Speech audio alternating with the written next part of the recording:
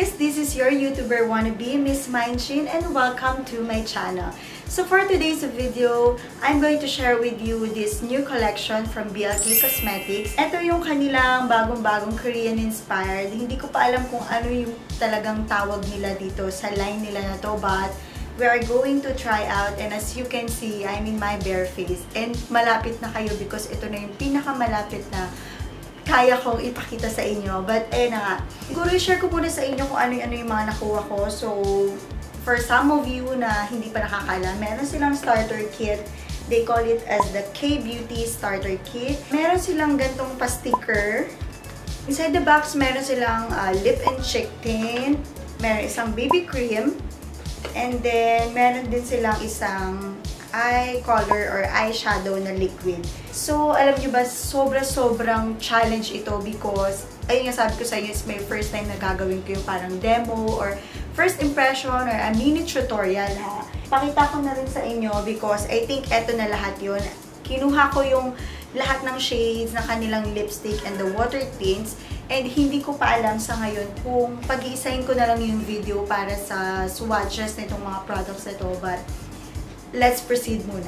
I'm going to have my mirror dito sa kabilang side ko because medyo malayo sa akin yung aking vanity. Gagawin ko muna yung kilay ko. Wala akong brow product from BLK, so gagamit muna ako ng iba. And inuna ko talaga siya because challenge pa rin itong mga sis na ma-achieve natin yung medyo Korean look na kilay.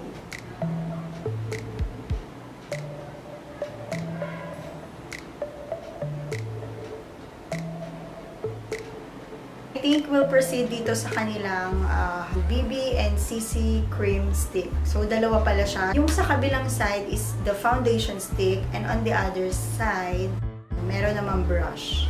Siguro, pakita ko muna sa inyo yung swatch para at least paano magkaroon kayo ng idea. Ayan, ito yung swatch.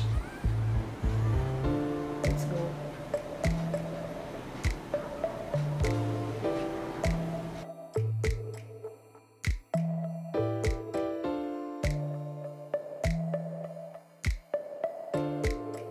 Okay naman yung shade niya sa akin. It's just that medyo yellow na yellow talaga siya, or warm na warm yung color niya. But I think gamitan ko siya ng brush ko. Nakukulangan ako sa brush. So, dito na muna tayo sa kabilang side.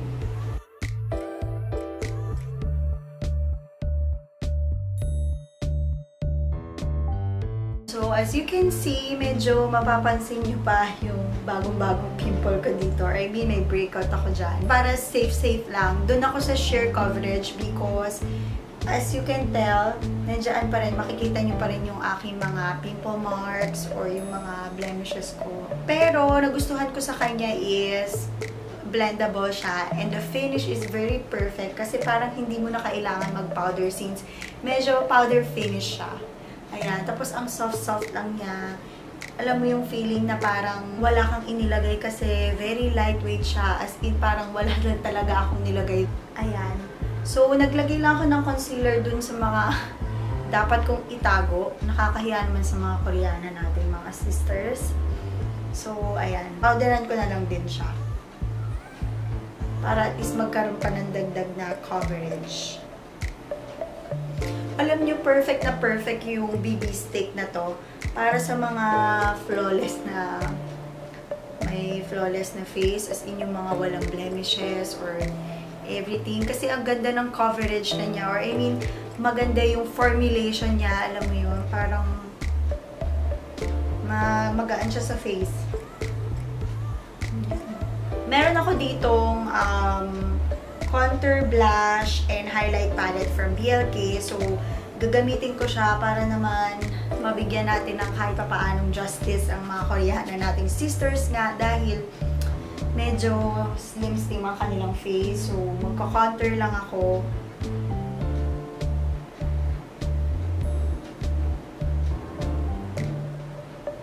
Sakto lang. Then, let's move on dito sa kanilang creamy cheek paint. Hindi ko alam kung tama ba yung ginawa ko. Nag-powder muna ako bago ko ilagay itong mga creams na to. But, let's see. Yan. Ganito yung itsura niya. Meron siyang parang malaking wand dyan. And cute lang. Kinuha ko itong shade na peach. Try ko muna because nakakatakot. Hindi ko alam kung nakaparami. Oh my gosh. Naparami ako.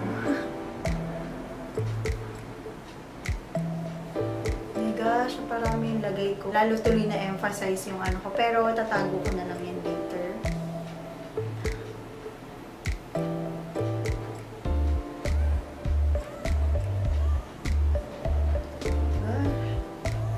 And then for this next one, dito na tayo sa eyeshadows. Hindi naman ako ma-eyeshadow and all. So, yan muna natin. Oh my gosh, nice. Ganda niya. Look, may kita niyo yung difference. Dito, ito na yung meron, ito yung wala. Ang ganda ng consistency niya, as in, parang napakagaling mo na mag-blend ng eyeshadow mo. Dahil dito sa liquid, ano nila. Guys, mapapabili ako ng lahat ng shades nito. For sure. Kasi ang ganda look. Instant siya. Para sa mga beginner, marirecommend mo yung mga gantong liquid. Especially dito sa kanila kasi ang ganda ng pagkaka-blend niya, hindi siya namumuo, as in even siya. Kala mo naglagay ka talaga. Ayan, ganyan kasi ako mag-makeup talaga, or I mean, ganyan ko gawin yung eyeshadow ko. So, ganyan lang siya. Wala akong nabiling shimmer shade. So, siguro, ito sa palette, may highlighter. So, kunin ko yung highlighter as shimmer. Yan, kinamay ko na lang siya. Wala konti lang nilagay ko kasi mahal siya.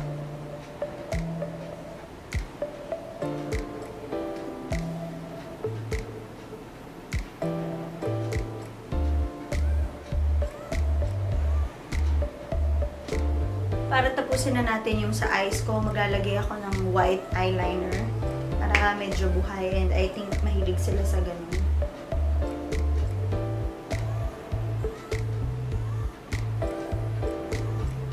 Ano na ba? Charot. Hindi pa, pero ayan. I think I'm almost done with everything. Kailangan ko na lang siguro yung aking lips para ma-achieve na talaga natin yung medyo Korean-ish na itsura niya. And I think ang magdadala talaga sa atin ay itong tints nila because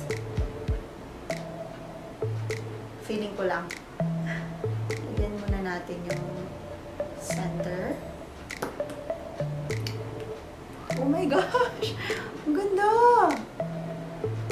I think we're almost done. Siguro, i-finalize ko lang yung look ko for this video para at least magmukha tayong Korean. So, ayusin ko yung hair ko and everything, and I'll be right back. Ayan na mga sis. Okay. Annyeong! Charot. So, ito na yung final look ko mga sis, and naglagay lang ako nito aking pa-props ko.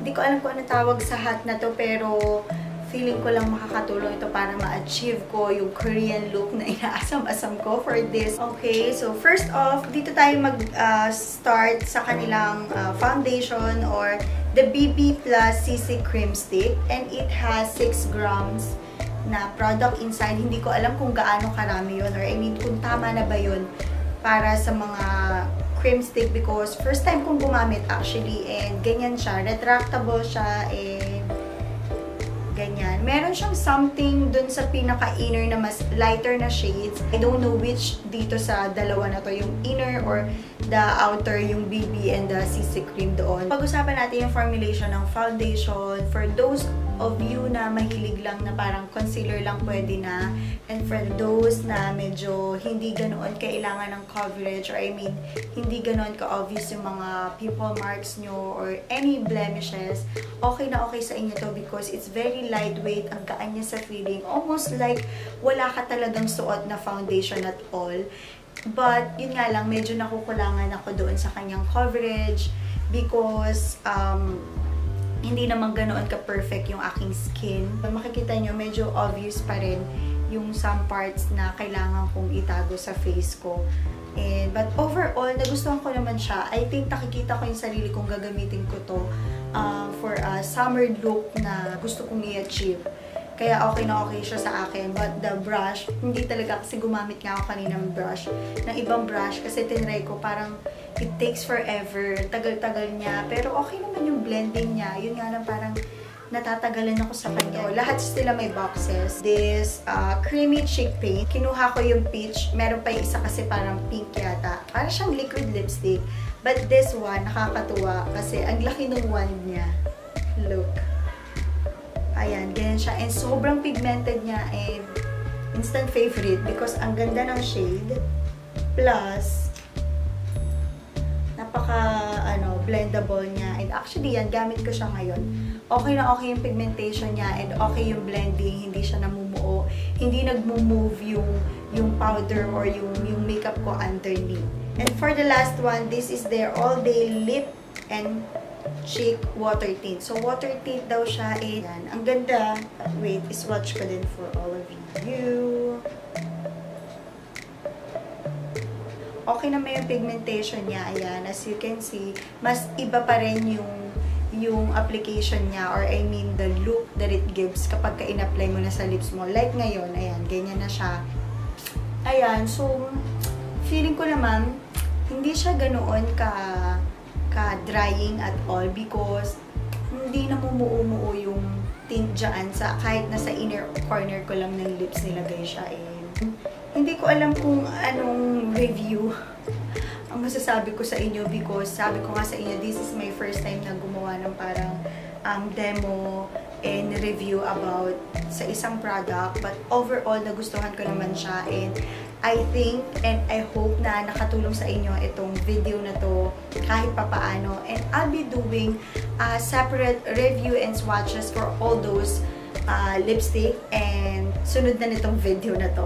So, ayun na nga mga sis, if ever meron kayong mga question or anything na gusto nyo itanong sa akin or malaman about dito sa product na to, just comment it down below para at least ma-answer ko kayo each and every question na meron kayo or meron pa ako nakalimutan na i-share sa inyo and all of that. Thank you all so much for watching mga sis and I hope na makita ko pa kayo sa susunod kong mga videos. And also, don't forget na mag-subscribe din kayo sa akin channel kung hindi pa kayo nakapag-subscribe. And I'll see you on my next video. Bye!